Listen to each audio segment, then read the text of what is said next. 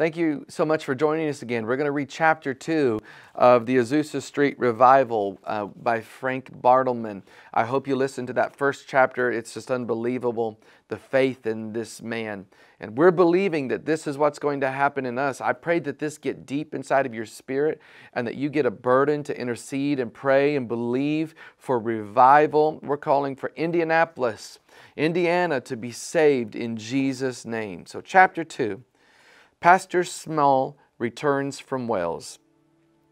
June 17th, I went to Los Angeles to attend a meeting at the First Baptist Church. They were waiting on God for an outpouring of the Spirit there. Their pastor, Joseph Smale, had just returned from Wales. He had been in touch with the Revival and Evan Roberts and was on fire to have the same visitation and blessing come to his own church in Los Angeles. I found this meeting of an exact piece with my own vision, burden, and desire, and spent 2 hours in the church in prayer before the evening service began. Meetings were being held every day and night there, and God was present. One afternoon, I started the meeting in Los Angeles while they were waiting for Smale to appear. I exhorted them not to wait for man, but to expect from God. They were depending on some great one, the same spirit of idolatry that has cursed the church and hindered God in all ages. Like the children of Israel, the people must have some other God before him. In state church circles in Europe, the pastor is often known as the little God. I started the service in the evening on the church steps outside while we were waiting for the janitor to arrive with the key. We had a season of prayer for the surrounding community. The evening meeting was a steady sweep of victory. When God's church becomes what it should be in love and unity, the doors will never be closed or locked. Like the temple of old, it will be always open. We saw this later at Azusa Mission. God has not got 666 churches of all different names. There is no division in a true Pentecost, neither in true worship. God is spirit, and they that worship him must worship him in spirit and in truth. John 4:24. For by one Spirit are we all baptized into one body, and were made to drink of one Spirit. 1 Corinthians 12:13. Ancient Israel, when right with God, were one. How much more should the church be? We have priests enough to serve continually, and plenty of seeking, needy people to fill the church at all times.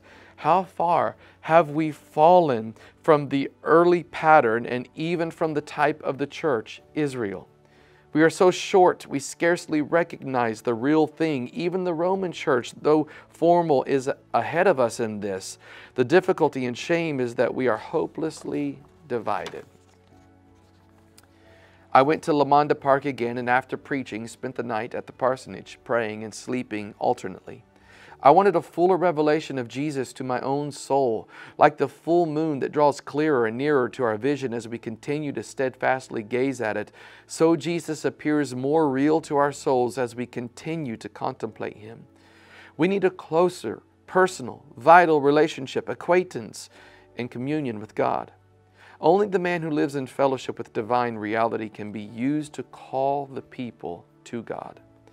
I went to Smale's church again and again found them listlessly waiting for the preacher to appear. Many did not seem to have any definite idea what they had come to meeting for. I began to pray aloud, and the meeting started off with power. It was in full blast when Brother Smale arrived. God wanted the people to look to him and not to man. Those not having the glory of God first in view would naturally resent this, but it is God's plan. We now moved into a little cottage at 175.5 North Vernon Avenue, Pasadena, paying $3 per month rent for one room and a small kitchen, unfurnished, without gas or water. I found most Christians did not want to take on a burden of prayer. It was too hard on the flesh. I was carrying this burden now in an ever-increasing volume night and day. The ministry was intense. It was the fellowship of the sufferings, of travail of soul, with groanings that could not be uttered. Romans 8:26 and 27. Most believers find it easier to criticize than to pray. One day I was much burdened in prayer. I went to Brother Manley's tent and fell at the altar, there unburdening my soul. A worker ran in from a side tent and begged me to pray for him. I attended another meeting that night and there found a young brother, Edward Bomer, who had been dug out in the Peniel meetings in the spring, with the same burden of prayer on him. We were wonderfully united in the Spirit from that time on. He was destined to become my prayer helper in the future. We prayed together at the little Peniel mission until 2 a.m. God wonderfully met and assured us as we wrestled with Him for the outpouring of His Holy Spirit upon the people. My life was by this time literally swallowed up in prayer. I was praying day and night. I wrote more articles for the religious press, exhorting the saints to prayer, and went to Smale's again in Los Angeles. Here I found the people waiting for the preacher again. I was greatly burdened for the situation and tried to show them they must expect from God. Some resented this, being bound by age-old custom, but others responded to it. They were praying for a revival like they had in Wales. This was one of the outstanding features there. In Wales, they expected from God. The meetings went on whether the preacher was present or absent. They came to meet God, and He met them. I'd written a letter to Evan Roberts in Wales asking them to pray for us in California. I now received a reply that they were doing so, which linked us up with the revival there. The letter read as follows. My dear brother in the faith, many thanks for your kind letter. I am impressed of your sincerity and honesty of purpose. Congregate the people together who are willing to make a total surrender. Pray and wait. Believe God's promises. Hold daily meetings. May God bless you is my earnest prayer. Yours in Christ, Evan Roberts. We were much encouraged to know that they were praying for us in Wales. I preached at Lamonda Park again, and one night got so blessed while preaching about Elijah's sacrifice that I leaped for joy. I was informed after the service that some of the people were very much shocked at my undignified action and that they did not want me anymore, and they were Methodists at that. God had blessed my ministry much in that place. The devil did not want me to preach anymore there. Church fairs and suppers were all right, and in fact all the rage with them at this time.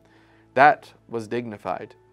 But I was encouraged when I remembered the fact that neither Wesley nor Fletcher were often allowed to speak the second time in the churches of their day.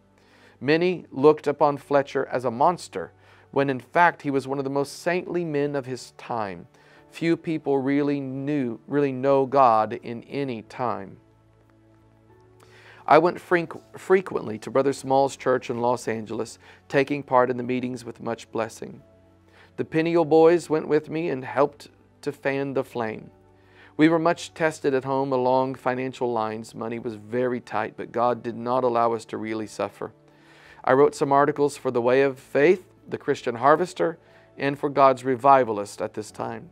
The following are extracts. Quote, a wonderful work of the Spirit is broken out here in Los Angeles, California, preceded by a deep preparatory work of prayer and expectation. Conviction is rapidly spreading among the people, and they are rallying from all over the city to the meetings at Pastor Small's church. Already these meetings are beginning to run themselves. Souls are being saved all over the house, while the meeting sweeps on unguided by human hands. The tide is rising rapidly. And we are, stuck page, and we are anticipating wonderful things. Soul travail is becoming an important feature of the work, and we are being swept away beyond sectarian barriers. The fear of God is coming upon the people, a very spirit of burning. Sunday night, the meeting ran on until the small hours of the next morning. Pastor Smale is prophesying of wonderful things to come. He prophesies the speedy return of the apostolic gifts to the church. Los Angeles is a veritable Jerusalem, just the place for a mighty work of God to begin. I've been expecting just such a display of divine power for some time, have felt it might break out at any hour. Also, that it was liable to come where least expected, that God might get the glory. Pray for a Pentecost F. Bartleman, June 1905. One evening, July 3rd, I felt strongly impressed to go to the little Pineal Hall in Pasadena to pray. There I found Brother Bomer ahead of me. He had also been led of God to the hall. We prayed for a spirit of revival for Pasadena until the burden became well nigh unbearable. I cried out like a woman in birth pangs. The Spirit was interceding through us. Finally, the burden left us. After a little time of quiet waiting, a great calm settled down upon us. Then suddenly, without premonition, the Lord Jesus Himself revealed Himself to us. He seemed to stand directly between us, so close we could have reached out our hand and touched Him. But we did not dare to move. I could not even look. In fact, I seemed all spirit. His presence seemed more real, if possible, than if I could have seen and touched Him naturally. I forgot I had eyes or ears. My spirit recognized Him. A heaven of divine love filled and thrilled my soul. Burning fire went through me. In fact, my whole being seemed to flow down before Him like wax before the fire. I lost all consciousness of time or space, being conscious only of His wonderful presence. I worshiped at His feet. It seemed a veritable mount of transfiguration. I was lost in pure spirit. For some time He remained with us, then slowly He withdrew His presence. He would have been there yet had He not withdrawn. We would have been there yet had He not withdrawn. I could not doubt His reality after that experience. Brother Bomer experienced largely the same thing. We had lost all consciousness of each other's presence while He remained with us. We were almost afraid to speak or breathe when we came back to our surroundings. The Lord had said nothing to us, but only ravished our spirits by His presence. He had come to strengthen and assure us for His service. We knew now we were workers with Him, fellowshippers of His sufferings in the ministry of soul travail. Real soul travail is just as definite in the Spirit as natural human birth pangs. The simile is almost perfect in its sameness. No soul is ever born without this. All true revival of salvation comes this way. The sun was up next morning before we left the hall, but the night had seemed but half an hour. The presence of God eliminates all sense of time. With Him all is eternity. It is eternal life. God knows no time. This element is lost in heaven. This is the secret of time appearing to pass so swiftly in all nights of real prayer. Time is suspended. The element of eternity is there. For days that marvelous presence seemed to walk by my side. The Lord Jesus was so real. I could scarcely take up with human conversation again. It seemed so crude and empty. Human spirit seemed so harsh. Earthly fellowship a torment. How far we are naturally from the gentle Spirit of Christ. I spent the following day in prayer, going to Smale's church in the evening where I had a ministry and intercession. Heavenly peace and joy filled my soul. Jesus was so real. Doubts and fears cannot abide in His presence. Someone left a load of wood at our door one day in our absence. We never knew who brought it. We had been praying for wood. I attended Brother Small's meeting in Los Angeles often and had a blessed ministry and intercession there. God wonderfully poured out His Spirit. Our rent was due again, but a brother wrote a check for the amount, all unsolicited. We had been praying for it. I wrote a number of articles to several holiness papers describing God's operations among us and exhorting the saints everywhere to faith and prayer for revival. The Lord used these articles greatly to bring faith and conviction in many places. I was soon receiving quite a large correspondence from many places. My concern was chiefly for the holiness people, that they might not be passed by and lose this blessing. I wrote in my diary at this time the following observations, a warning to the Pentecostal people. Quote, "The holiness people are loaded down to the water's edge with a spirit of prejudice and Phariseeism. But dare we cut ourselves off so easily from other members of the body? We may cut ourselves off from God by our spiritual pride, while He may cause the weakest to repent and go through to victory, referring to the work in the First Baptist Church at Brother Small's. The work in our own hearts must go deeper than we have ever experienced, deep enough to destroy sectarian prejudice, party spirit, etc. on all sides. The work of revival seems to have started outside of holiness churches proper. God can perfect those whom He chooses. The holiness people are too proud of their standing, too confident of their position and condition also. He may need to pass them by. They must also repent. God may humble them by working in other places. And history repeats itself. Let the Pentecostal people beware. The present worldwide revival was rocked in the cradle of little Wales. It was brought up in India, following, becoming full grown in Los Angeles later. I received from God early in 1905 the following keynote to revival, quote, "The depth of revival will be determined exactly by the depth of the spirit of repentance," end quote. And this will obtain for all people at all times. The revival spirit at Brother Small's rapidly spread its interest over the entire city among the spiritual people. Workers were coming in from all parts, from various affiliations, uniting their prayers with us for a general outpouring. The circle of interest widened rapidly. We were now praying for California, for the nation, and also for a worldwide revival. The spirit of prophecy began to work among us for mighty things on a large scale. Someone sent me 5,000 pamphlets on the revival in Wales. These I distributed among the churches. They had a wonderful quickening influence. I visited Small's church again and started the meeting. He had not yet arrived. The meetings were getting wonderful by this time for their spontaneity. Our little Gideon's band was marching on to certain victory, led by the captain of their salvation, Jesus. I was led to pray at this early date, especially for faith, discernment of spirits, healing, prophecy. I felt I needed more wisdom and love also.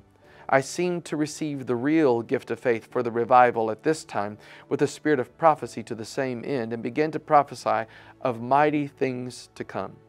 When we began to pray in the spring of 1905, no one seemed to have much faith for anything out of the ordinary. Pessimism in regard to the present condition seemed to obtain generally among the saints, but this condition had changed. God Himself had given us faith for better things. There had been nothing in sight to stimulate to this. It came from nothing, and cannot He do the same today? I wrote an article at this time for the Daily News of Pasadena, describing what I saw in Brother Small's church. It was published, and the manager himself came to see soon after. He was greatly convicted, came to the altar and sought God earnestly. The article was copied in a number of holiness papers throughout the country. It was entitled, "What I Saw in a Los Angeles Church." The following are some extracts. Quote, "For some weeks, special services have been held in the First Baptist Church, Los Angeles. Pastor Small has returned from Wales, where he was in touch with Evan Roberts and the revival. He registers his conviction that Los Angeles will soon be shaken by the mighty power of God. The service of which I am writing began impromptu and spontaneous some time before the pastor arrived. A handful of people had gathered early, which seemed to be sufficient for the Spirit's operation. The meeting started. Their expectation was from God. God was there. The people were there, and by that time the pastor arrived. The meeting was in full swing. Pastor Small dropped into his place, but no one seemed to pay any special attention to him. Their minds were on God. No one seemed to get in another's way. Although the congregation represented many religious bodies, all seemed in perfect harmony. The Spirit was leading. The pastor arose, read a portion of Scripture, made a few well-chosen remarks full of hope and inspiration for the occasion, and the meeting passed again from his hands. The people took it up and went on as before. Testimony, prayer, and praise were intermingled throughout the service. The meeting seemed to run itself as far as human guidance was concerned. The pastor was one of them. If one is at all impressionable religiously, they must feel in such an atmosphere that something wonderful and imminent is about to take place.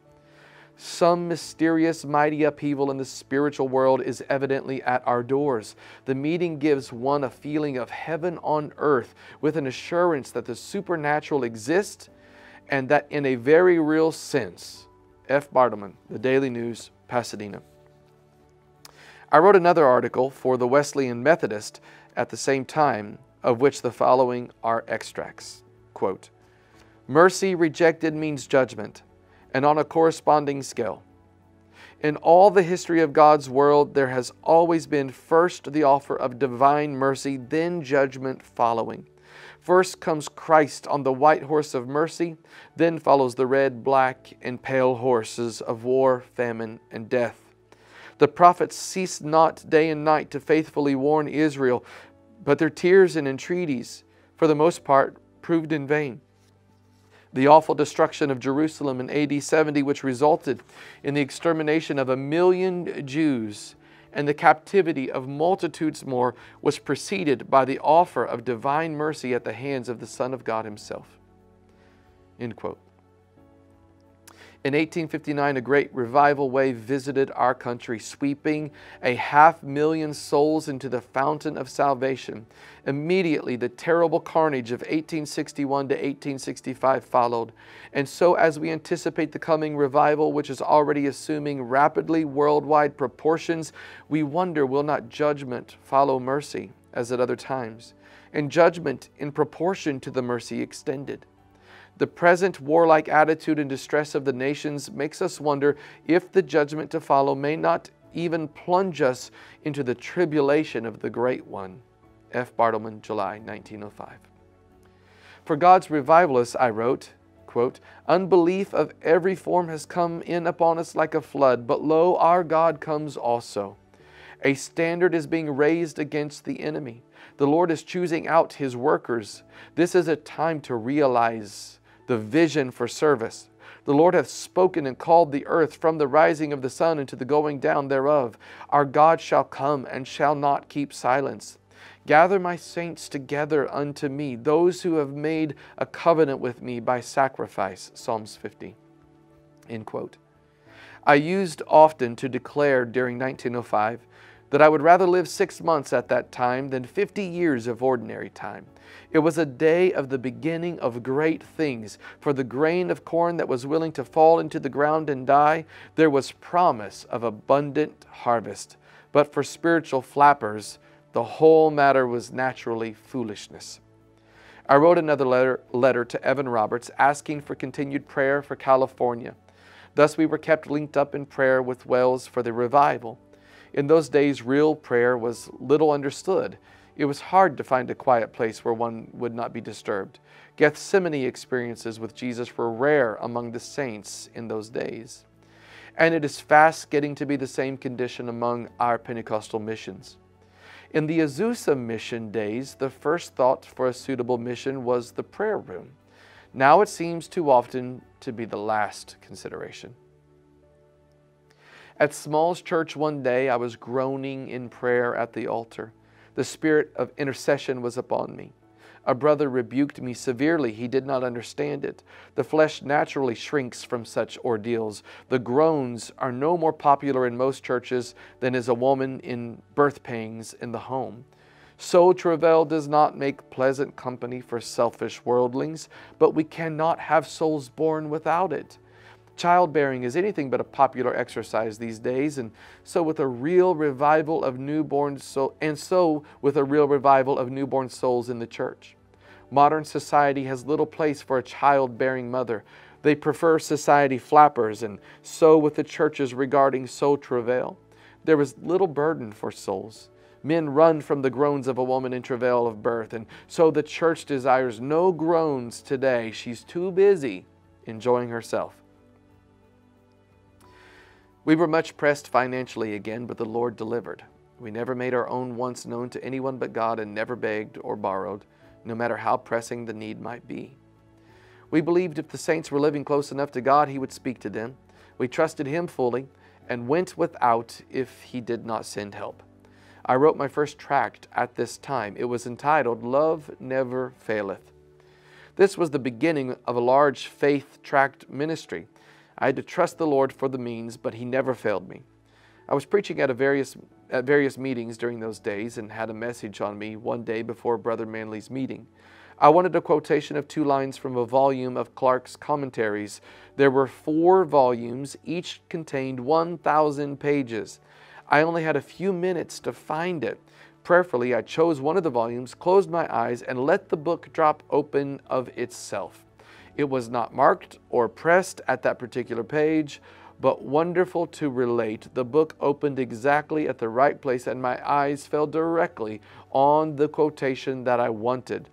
This would have been impossible in the natural, had I not at all known where in the book to find it. I only remembered having read it. This strengthened my faith greatly for the message, but I certainly would not, of course, advise this as a practice. At Brother Smale's church one evening, the meeting ran away in the flesh. He called the people to prayer, and the crowd thinned down to 1/4. Then God came in power. There was too much religion there. I ordered a tract printed, "Come, Angel Band," and asked the Lord to give me 1,000 for a certain price. The printer charged me exactly that amount, knowing nothing of my course of prayer. A sister handed me $5. She said the Lord had been talking to her for some time about giving me this. It was the exact amount I had been praying for. I prayed for another $5 I needed, and a brother soon handed me the exact amount also, without a hint from me on the subject. I trembled to think how wonderfully the Lord was caring for us. My life was wholly at His service, but I dared not be presumptuous. One evening I went to Brother Manley's tent meeting without a thought of taking part in the service. I sat in the rear. Soon the Spirit came mightily upon me. I rose and spoke, and the power of God fell upon the congregation. The whole company fell on their faces. For 3 hours the whole tent was an altar service, and prayer continued. A number were saved, and everybody seemed to get help from God. It was a wonderful visitation of the Spirit. The people were not as rebellious in those days as they are now. They were more willing to have the program broken into, and there were not so many fanatical spirits to hinder. There was a real hunger for God. Almost every night found me taking part in some meeting. The Lord continued to pour out His Spirit. About this time, I had an awful attack of neuralgia of the stomach. I felt I would die. I fasted and prayed a whole day and night, and the Lord delivered. It seemed the devil wanted to kill me. I wrote another tract entitled, "That They May All Become One." This stirred the sectarian devil fiercely, but it was Jesus' own prayer, John 17, "that the world may believe." A friend paid our expenses at the Holiness Camp meeting in the Arroyo for a few days as we tented there. It was midsummer. We enjoyed the change and outing. I spent most of my time on my face in the woods in prayer. In the moonlight evenings, I poured out my soul into God, and He met me there. There was much empty wagon rattle in the camp. Most were seeking selfish blessings. They rushed to meetings like a big sponge to get more blessings they needed stepping on, and so with the Pentecostal people today, largely. Our cottage rent was due again, and the devil fought hard, but God came to our help. Little Ruth was taken very sick at the camp. The weather was hot. We prayed all one night for her, and the Lord touched her. I found my soul crying out for God far beyond the seeming aspirations of the most of the holiness people. I wanted to go deeper, beneath the mere emotional realm, to something more substantial and lasting that would put a rock in my soul. I was tired of so much evanescent froth and foam, so much religious ranting and bombast. And the Lord did not long disappoint me. The camp meeting committee now got me on the carpet because of the tracts I was distributing in the camp. They thought I was attacking the holiness movement, but I was only exhorting them to a deeper place in God. They needed more humility and love. My tract against sectarianism, "That They All May Be One," stirred the camp.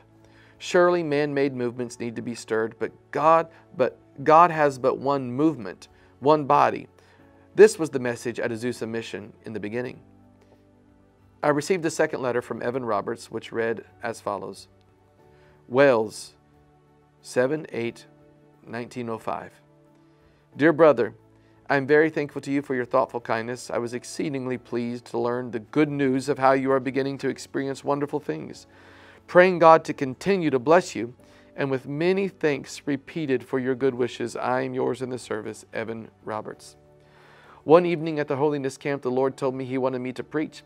I went out in the woods and tried to pray for the meeting, but He said, I want you to preach. I told Him they would not let me. They had a dozen of their own itching for the opportunity. Besides, they were half afraid of me. I did not belong to their particular branch of religion. But He said, preach.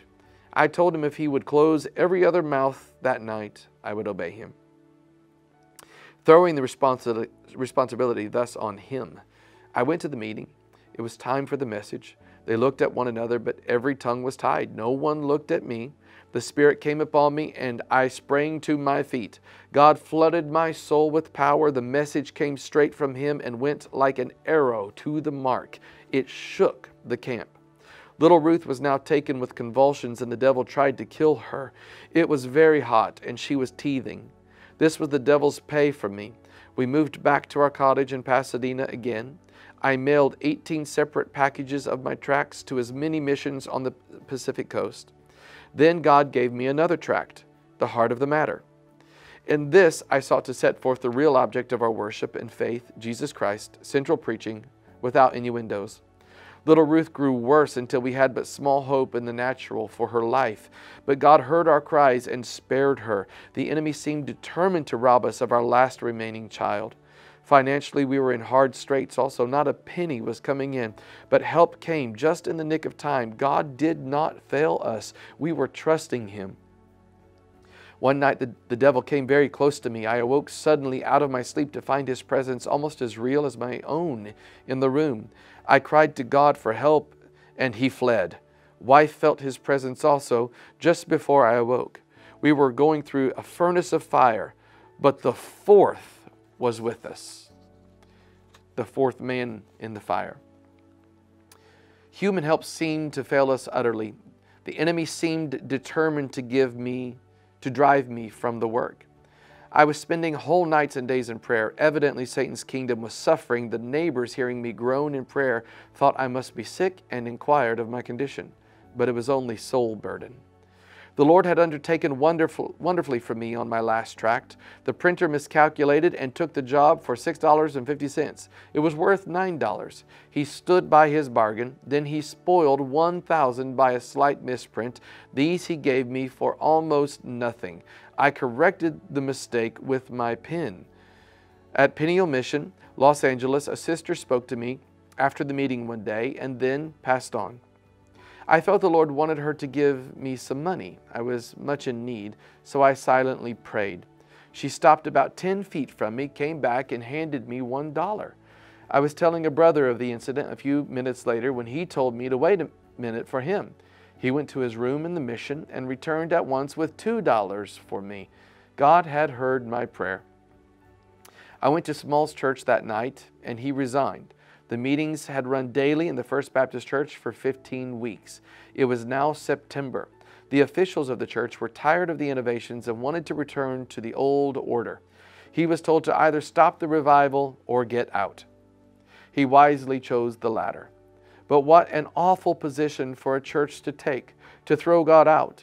In this same way, they later drove the Spirit of God out of the churches in Wales. They tired of His presence, desiring to return to the old, cold, ecclesiastical order. How blind men are! The most spiritual of pastors, Smale's members, naturally followed him with a nucleus of other workers who had gathered to him from other sources during the revival. They immediately contemplated organizing a New Testament church. I had a feeling perhaps the Lord was cutting Brother Smale loose for the evangelistic field, at least for a time, to spread the fire in other places. But he did not see it so. I had a conference with him about this object in view and was able to arrange for him to speak at the Lake Avenue Church for Pastor Brink in Pasadena. This had been the storm center of the revival there. I walked all day spreading the news of the meeting, not having money for car fare, and was so tired at night I could not sleep. We had not a penny. Our rent was due, and yet I was silently pouring out my life in the service of God. We had barely the necessities for living. Surely someone must have been failing God. The Lord was wonderfully with me in the Spirit. Many were being blessed by my ministry. The leaders did not encourage me very much, but the humble, hungry souls heard of Jesus gladly. A revival almost always begins among the laity. The ecclesiastical leaders seldom welcome reformation. History repeats itself. The present leaders are too comfortably situated as a rule to desire innovation that might require sacrifice on their part. And God's fire only falls on sacrifice. An empty altar receives no fire. Cold intellectualism, formal ecclesiasticism, and priestly domination are altogether outside the genius of the gospel. Thank God there are exceptions among the leaders, but we are saved to serve. The true minister is a servant. Jesus came not to be ministered unto, but to minister. Even the mighty evangelist Charles G. Finney was so poor after 15 years prodigious labors for the Lord that he was obliged to sell his traveling trunk to buy a cow for the support of his family. The night before Brother Smale's services at Lake Avenue Church, 2 of us spent the night until after midnight in prayer. Brother Smale preached twice on Sunday. He was wonderfully anointed of God for the occasion. We spent the time between the services in prayer. His message was on the revival in Wales. The people were greatly moved. Brother Smale soon organized a New Testament church. I became a charter member, and as I felt I ought to stay with them, though I did not care very much for the organization. We got to the point where we had to have money for rent and food or be turned out to starve. While sitting at my table writing, the Lord spoke and told me to go and see Brother George Crary. The impression was so strong I dropped my pen and went at once. After a season of prayer with Brother Crary and his wife, I started to go. I had not said a word about our needs. They handed me $2.50, with the remark that the Lord had sent me there for them to give me this. The devil had tried to run Brother Crary off 3 times before I got there, but God held him. A little later, another brother gave me $1. The Lord showed him to do this. So I had $3 for my rent and 50 cents to buy food with. We could buy much more for 50 cents in those days than we can now. One morning, soon after this, while we were on our knees praying at home and in much need of food, the grocery man drove up and left $5 worth of groceries. He would not tell us who sent it. Someone had paid for it for us. Little Ruth ate a green peach and came near dying again. Prayer saved her. Brother Smale now rented Burbank Hall and prepared to hold meetings there. I secured the 4th Street Holiness Hall for him until Burbank Hall was ready. The Lord gave me another tract entitled, Pray, Pray, Pray. I took it to the printer in faith, and he sent me the money on time. It was a strong exhortation to prayer. Like the prophets of old, we must pray for those who will not pray for themselves. We must confess the sins of the people for them. At one time, while Brother Bomer and I prayed, the Spirit was poured out in a wonderful way in several meetings we were praying for. We felt we had hold of God for them. Following reports proved our convictions. Prayer changes things. There was wonderful power in the proper kind of prayer. Instance Elijah on Mount Carmel, a man of like passions with us. The effectual fervent prayer of a righteous man availeth much in its working. James 5:16. Confession may also be necessary in this connection. Confess therefore your faults one to another. I now had a cottage offered me in Los Angeles for $8 per month. We had felt for some time the Lord wanted us back in Los Angeles. He sent us the first month's rent, and Brother Penfield in Pasadena loaned me his mule team to move us. We located in the rear of the lot at 619 Town Avenue. The landlady lived in the front house. It was September 27th, 1905. I was strongly impressed one whole night in prayer to go to San Diego, so I wrote Sister Tilly Hafner, in charge of Peniel Mission there. The money came in for my fare without solicitation. It was God's will. I preached in Peniel Mission in San Diego and held street meetings. The police hindered me much, standing in with the saloons, etc. But God gave strength and victory. I visited and prayed with a number of sick people there also, and took a little run over to old Tijuana, Mexico. The burning bush had spoiled the spirit of the saints greatly in San Diego. It had made them harsh and hard. There was little love, but much strife and contention. God made me a messenger of peace as usual. I've always stood for the one body of Christ. Sister Hafner expressed herself as being much encouraged by my visit. She had had a very hard fight of it. I was taken very sick before I left there and lay awake all one night with chills and fever. But I had a remarkable experience in this. I had the grip. Although racked with pain and burning up with fever, a tremendous spirit of prayer was upon me. I seemed like two separate persons. My brain seemed separate and alive for God. I felt all spirit. In my body, I was sick enough to die. My suffering but seemed to press my soul outside of my body. It was a peculiar experience. I'm sure the devil was the loser by it.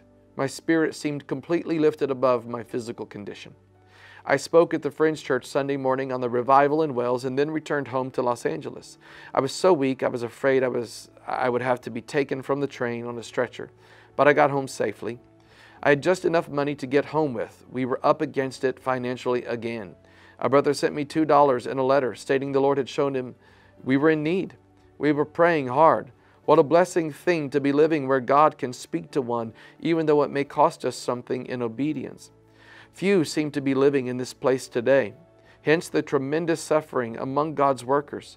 I'm convinced that many true workers are hated bitterly simply because those who feel their prayers and to whom God is speaking to help them will not obey the voice of the Lord. Selfishness is a damning sin. Those who give to God cannot possibly lose by it. In fact, the only thing we really save is what we give to God. The rest is all lost eventually. Almost every day in Los Angeles found me engaged in personal work, tract distribution, prayer, or preaching in some meeting. I was writing articles for the religious press continually. I fasted and prayed before going to a tent meeting in Pasadena. The Lord wonderfully anointed me in preaching, and 20 souls came to the altar. By this time, the spirit of intercession had so possessed me that I prayed almost day and night. I fasted much also, until my wife also almost despaired of my life at times. The sorrows of my Lord had gripped me. I was in the garden with Him. The travail of His soul had fallen in a measure on me. I was led to fear, like Him, that I might not live to realize the answer to my prayers and tears for the revival. But He assured me, sending more than one angel to strengthen me, I am satisfied. I felt I was realizing a little of what Paul meant by filling up the cup of his sufferings for a lost world. Some were even afraid that I was losing my mind. They could not understand my tremendous concern, nor can very many understand these things today. The natural man receiveth not the things of the Spirit. They are foolishness unto him. Selfish spirits can never understand such sacrifice. But he that would save his life shall lose it, except a grain of corn fall to the ground and die, etc. Our Lord was a man of sorrow as well as a man of joy. I frequently went to Pasadena, having to trust God for car fare to get home. On one occasion, Brother Bomer had an impression I was coming. He went to the little Pineal Mission and found me there. We spent several hours in prayer. Then he paid my car fare home. We often spent whole nights together in prayer during those days. It seemed a great privilege to spend a whole night with the Lord. He drew so near. We never seemed to get weary on such occasions. Bomer worked at gardening. I never asked him for a penny, but he always gave me something. God finally not only got his money, but his life also in his service. He was a wonderful man of prayer. God taught us what it means to know no man after the flesh. He lifted us into such a high relationship that our fellowship seemed only in the Spirit. Beyond that, we died to one another. I wrote Evan Roberts a third time to have them continue to pray for us in Wales. In those days, after I had preached, I generally called the saints to their knees, and we would be for hours in prayer before we could get up. The Lord led me to write many leaders throughout the country to pray for revival. The spirit of prayer was growing continually. The New Testament church seemed to be losing the spirit of prayer as they increased their organization. They now tried to shift this ministry on a few of us. I knew God was not pleased with that and became much burdened for them. They had taken on too many secondary interests. It began to look as though the Lord would have to find another body. My hopes had been high for this particular company of people, but the enemy seemed to be sidetracking them now, leading them to miss God's best for them at least. They were now even attempting to organize prayer, a thing impossible. Prayer is spontaneous. I felt it were better not to have organized than to lose the ministry of prayer and spirit of revival as a body. It was for this that they had been called in the beginning.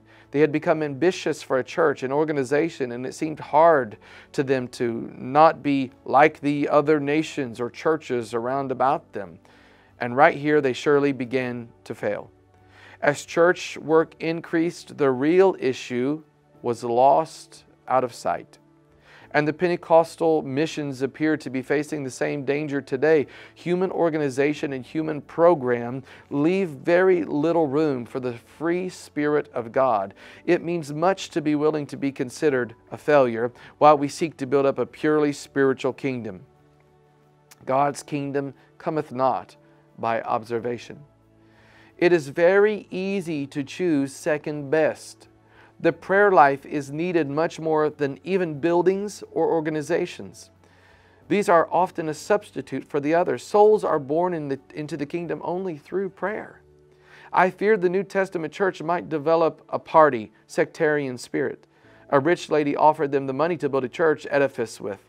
The devil was bidding high, but she soon withdrew her offer. I confess I was glad she did. They would soon have had no time for anything but building then. It would have been the end of their revival. We had been called out to evangelize Los Angeles, not to build up another sect or party spirit. We needed no more organization nor machinery than what was really necessary for the speedy evangelizing of the city. Surely we had enough separate revival church organizations already on our hands, each working largely for its own interest, advancement, and glory. We had nothing to eat in the house but a little dry bread on one occasion about this time, when I received a letter from Brother Bomer with $1 in it. He was in close touch with God. Possibly the saints would do better by the true ones if there were not so many frauds to shake their confidence. Every false shepherd and deceiver in the ranks makes it just that much harder for the true ones. The New Testament church seemed to be drifting toward intellectualism. I became much burdened for it. During one meeting, I groaned aloud in prayer. It was killing after the meetings we had had. One of the elders rebuked me severely for this. "How are the mighty fallen?" kept ringing in my ears. A few of the most spiritual had the same burden with me. Prayer again seemed to prevail in a measure. We had a great meeting in the church soon after. 100 knelt at the altar at a single Sunday night service. I met with the Peniel boys in Pasadena for prayer, and we had a breaking through time. We felt the Lord would soon work mightily. At Brother Brownlee's tent at 7th and Spring Streets, Los Angeles, we had a deep spirit of prayer and powerful altar services. There was a feeling that God was about to do something extraordinary. The spirit of prayer came more and more heavily upon us. In Pasadena, before moving to Los Angeles, I would lie on my bed in the daytime and roll and groan under that burden. At night, I could scarcely sleep for the spirit of prayer. I fasted much, not caring for food while burdened. At one time, I was in soul travail for nearly 24 hours without intermission. It nearly used me up. Prayer literally consumed me. I would groan all night in my sleep. Prayer was not formal in those days. It was God-breathed. It came upon us and it overwhelmed us. We did not work it up. We were gripped with real soul travail by the Spirit that could no more be shaken off than could the birth pangs of a woman in travail, without doing absolute violence to the Spirit of God. It was real intercession by the Holy Spirit. I'm going to stop there at this time, and we will pick up with the remaining part of that second chapter. And soon we're going to be getting into a breakout of what's happening in Azusa Street in Los Angeles. I pray this has stirred your spirit. I pray that this has put faith inside of you. Listen to this over and over and over again. Let's catch this spirit of intercession. Let it not go past us, and let us not be overlooked. I just pray that we would humble ourselves before the Lord and that He would do what He wants to do. Thank you for listening. I love you. See you in a minute.